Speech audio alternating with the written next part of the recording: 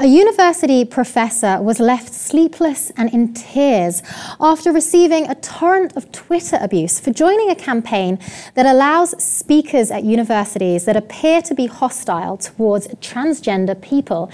Now, a letter claiming that freedom of speech is good for debate was co-signed not only by Professor Mary Beard, but also by gay rights campaigner Peter Tatchell, who then was rewarded with over 5,000 abusive emails and was branded a parasite by the transgender community.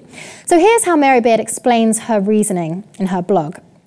This is a quote: "No platforming unpopular views is counterproductive. It discourages debate and the due dissection of error and pushes views one would like to contest openly underground, where they may well flourish better than if exposed to the clear light of argument, which is one of the things that universities are for."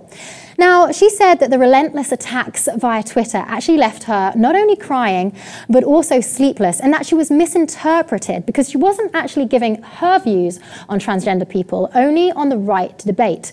Mr. Tatchell said that he was so exhausted from all the abuse that he received that on his way to an LGBT conference, he actually tripped over and suffered a concussion.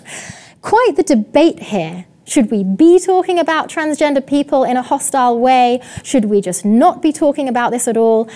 It's the right to freedom of speech. What are your views on this? I think that Twitter allows for a very abusive, anonymous response for any little thing.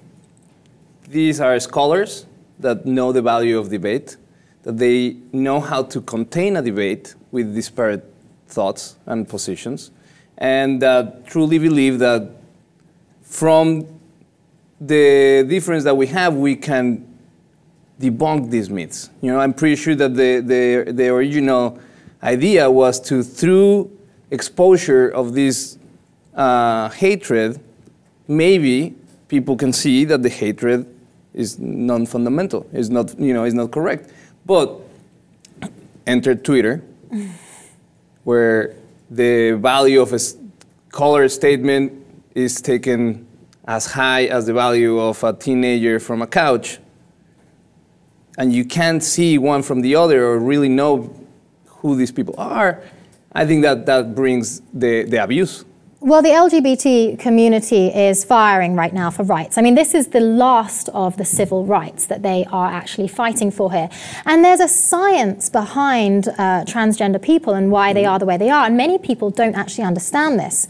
So while I understand the LGBT community fighting to squash people that are hostile to transgender people, I also think that there is a place for debate, there is a place for education. University, I believe, is that place. And if, as you say, we are to let people argue and debate it out, then more education would come about. People would be able to talk about the science behind transgender people and squash hostility. Mm-hmm. Do you think that she was misinterpreted? I think she was. I think she's trying to do the right thing. She's trying to show and give room to every opinion in a debate. That's the scholar way to do it. The problem is the lack of education, as you mentioned. I think that people, it's very easy to react, to fire out a tweet, to fire out a response in a blog or an email without doing their research. You know, maybe they haven't spent the time that they need founding their opinions. And it's very easy and very immediate to just vent and do what I call desktop activism. At the same time, though, allowing people to speak who are hostile against the transgender community, can this not just spread hostile thoughts? Well, this is where the debate comes in. I think that we need to weigh the value of honest, open debate with every opinion present, or we endorse either or. The moment that you exclude one opinion, you're endorsing the other opinion. If you want to do a neutral debate, you have to have both opinions. The ability of these scholars is to contain it so it doesn't grow into propaganda. And it's just an opinion where people say, we don't agree, I think this and this and that about the situation, and the opposite side says, I think the contrary, and because of this, your arguments are wrong because of this, this and that.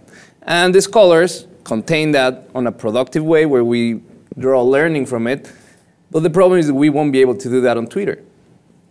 What do you think at home? Is a debate good for the issue, or will this just help to spread hostile thoughts about the transgender community or any other issues in general? Let us know in the comments below, subscribe and keep watching the Lip TV.